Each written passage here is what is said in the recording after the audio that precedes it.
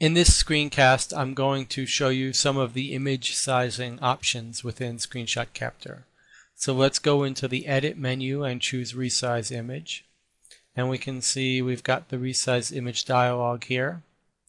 We've got common preset sizes. Let's choose 640 by 480.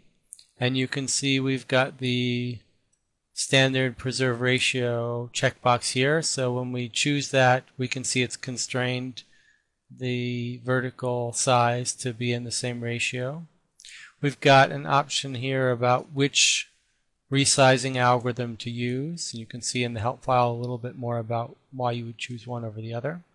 So this is a standard resizing of the image, and we can do a quick preview of it here.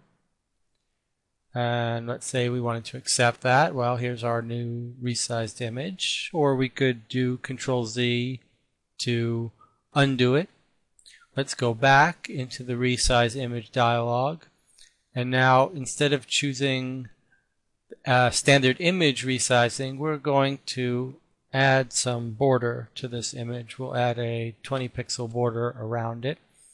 We can see it's defaulted to 20 pixels on all of the margins with the white background. If we click OK, we can see what it's done.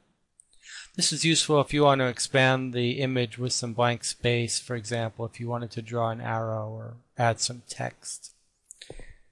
Let's do Control Z to undo this again and go back into the Resize dialog, and you can see if you just wanted to add some text at the bottom, you might do it like this.